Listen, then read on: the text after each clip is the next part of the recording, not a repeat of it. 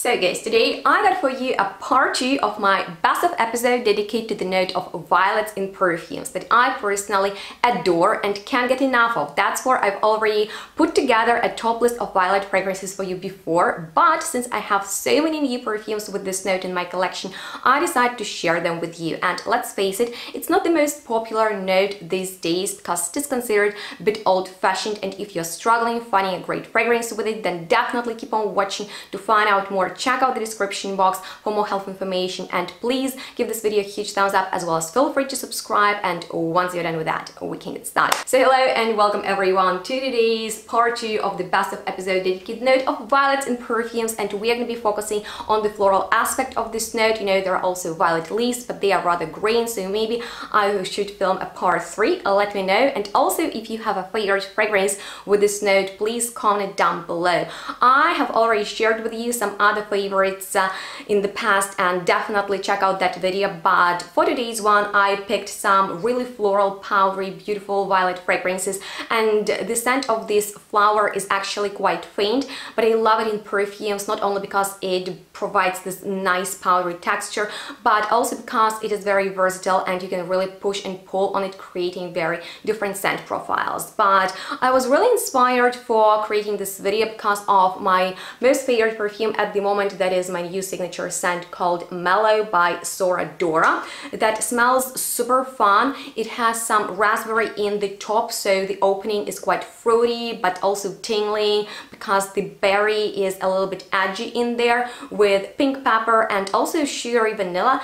It is a little bit metallic, but I like how violet mixed with some almond and heliotrope powder has this beautiful, classy dry down that actually reminded me of the iconic violet perfume from Guerlain called Insolence, and I used to dislike this fragrance because it was a little bit too old-fashioned to me, or better to say mature, and now I'm so disappointed that I didn't get it. I wish I did, but the current formulations are very watered down, so I decided to pick a dupe of it instead, which is by the brand Fleur, and the performance of it is really poor, but I like that it smells of an OG formulation, being that muted musky fragrance. It is very light and actually lovely to start the day with, and I use it as the layering base for some other fragrances to apply on top of it, like Mellow, which is stronger with great performance, and it reminds me of Insolence but with something new and exciting to it. So I highly recommend you check it out, just in case you love Insolence and you would like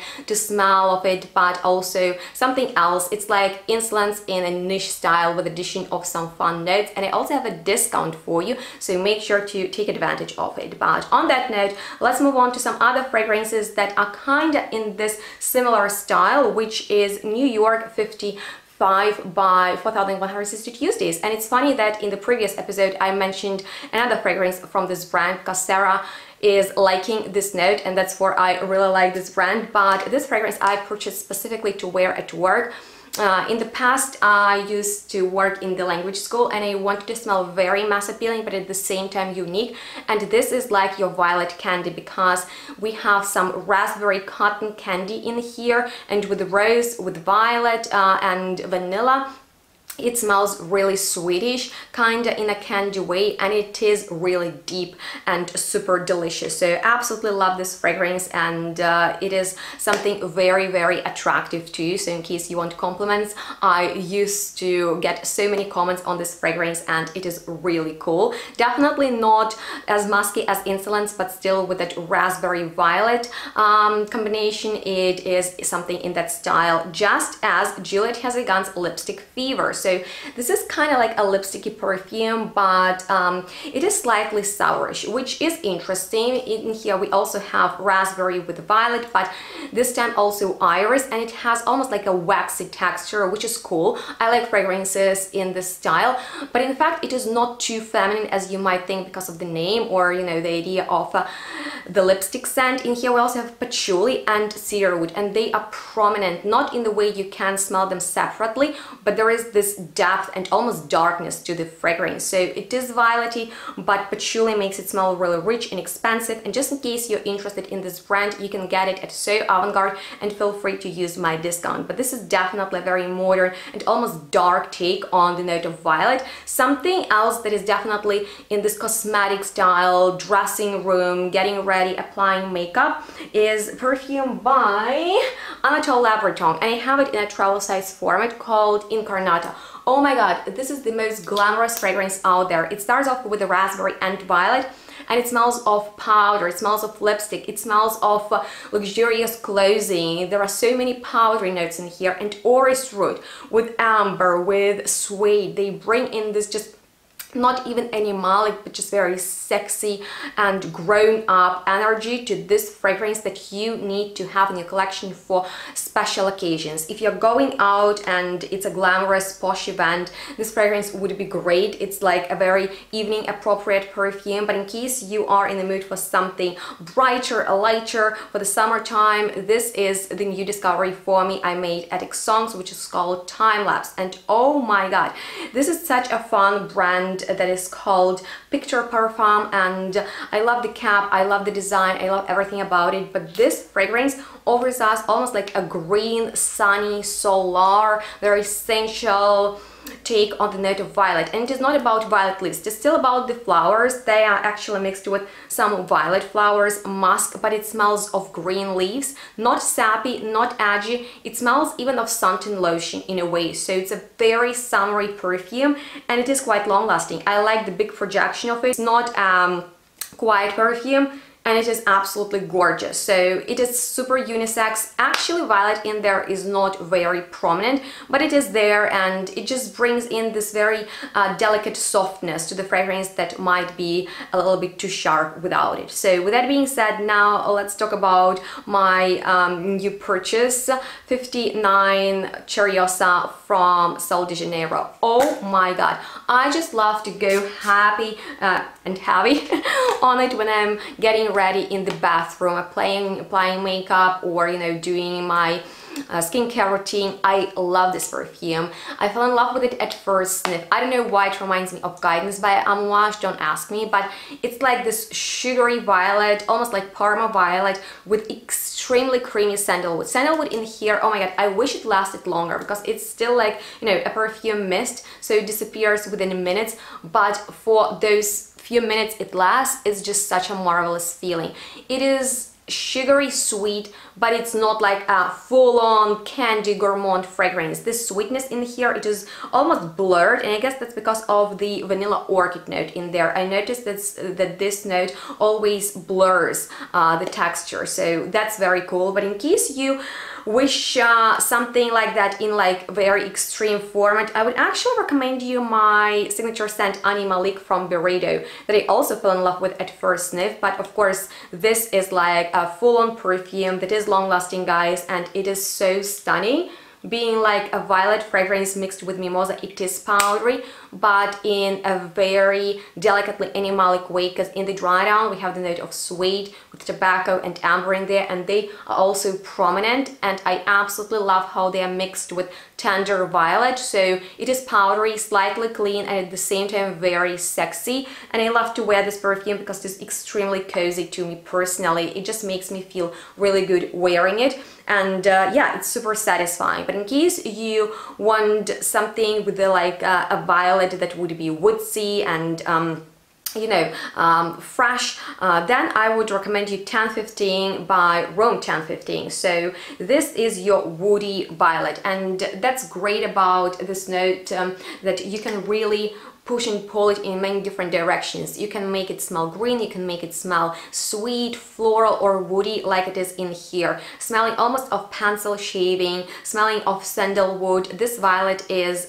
very textural in a woody way, so it's very lovely if you're outside and maybe you are going for a walk or something like that. It's like a very peaceful type of a fragrance that is on the woody side, and violet in here is mixed with saffron and iris, so something something gently spicy is going on in here, and I would say this is rather like a masculine type of fragrance and something so unisex with violet that is so abstract. It's even hard to define it in the perfume herring from Seven Gates. Is like your fantasy violet. It's not really there, but when you know that it features this note, then it makes sense, because it's like your molecular dusty type of musky violet coming from another space, you know. So if you like maybe more rooty and woody fragrances and you like them being dusty, not necessarily obviously powdery, and the violet in there acts like a blender of all those notes, I would say it's a very abstract and interesting perfume to figure out. And a fresh violet that is very aromatic is something new in my collection called Lilac Wine from Art Meets Art, and this is so cool because it's almost like a classy violet smelling of lavender, cedar and musk, but in there we have the note of cognac, and it's like clean violet. Actually, violet in here is a supporting note. There is even plum that goes well with cognac. It's not too boozy. I don't know how to describe it, but it's just such an uplifting scent. It's very purplish. When you smell it, you're like, okay, I get the lavender, I get like that plummy cognac and of course the woodiness, but violet in there somewhere in the background is doing its thing, and it's just such a beautiful, I would say, formal perfume that you can even wear to work or something, because it is very inoffensive on the cool side. However, if you are in the mood for a gourmand violet, and I'm not talking about sweet violet, I'm talking about edible type of violet, this is the new release from Jardin Le Retrouveau that is called Violet Q, that I went to the presentation of in Milano. And you guys, this is not violet you know it, because it smells of an English garden, right, where you have your violets growing and you're enjoying the most exquisite dish of curry. So you know, Indian culture is big in England, and it's just like, it smells classy, it smells very traditional, but then that cumin note brings in something so unexpectedly spicy, smelling of curry. It's very interesting, and I believe natural violet perfume that is spicy, and it's definitely not a common thing for a violet perfume being spicy. They are often very like powdery and floral or even green, but spicy violet is a unique thing. That's why I wanted to put it on your radar. But last but not least is a very beautiful and, you know, this makeup cosmetic type of violet that I have in an oil format from the brand Perfume Oil Expression, that is called Lipstick Rose.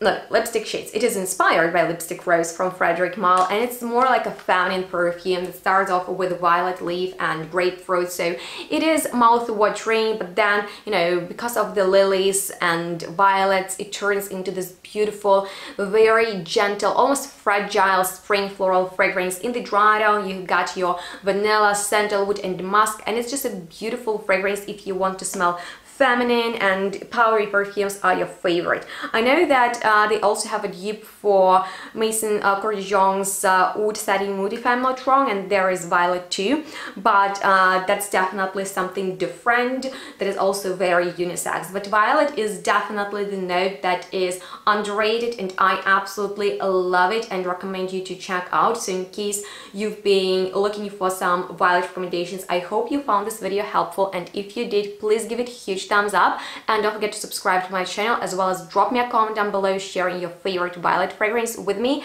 and don't forget to follow me on my social media, as well as shop perfumes with my discounts. And the final violet fragrance I want to mention today is definitely for the violet lovers who can't get enough of this note. It is by Maison Violet, called Purpur d'Automne, and it is that beautiful, a little bit nostalgic violet that is so big and bold in here, mixed with the rose and peachiness.